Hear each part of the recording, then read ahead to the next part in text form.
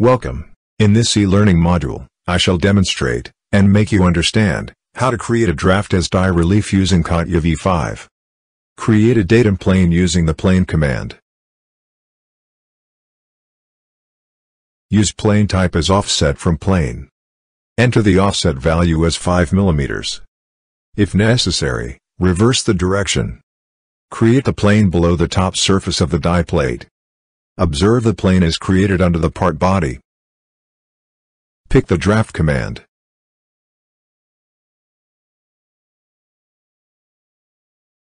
Enter the angle of the draft as 2 degrees.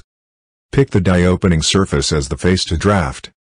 Observe, because of the round corners, tangency exists between all the surfaces of the die opening. Due to this tangency, all the surfaces of the die opening are highlighted for the draft. Select the plane S neutral element. Observe the draft is getting created.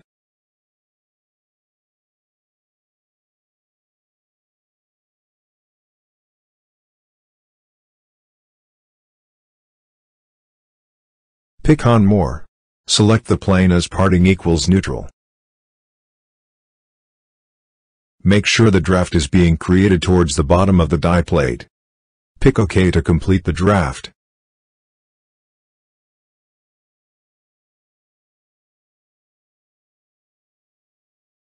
Click on Dynamic Sectioning. Pick the front YZ plane for the dynamic section. Set the view to the front. Double-check, the draft is being created towards the bottom of the die plate.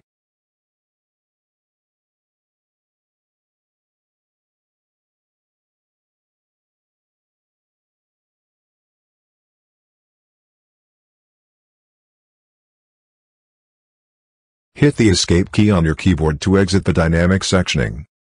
Set the view to isometric and fit all in. That's it. We have successfully created a draft as die relief using CATIA v5. Save the file.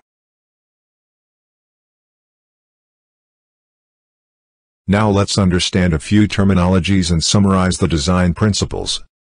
The straight portion of the die opening is called the land. The draft portion is called the die relief.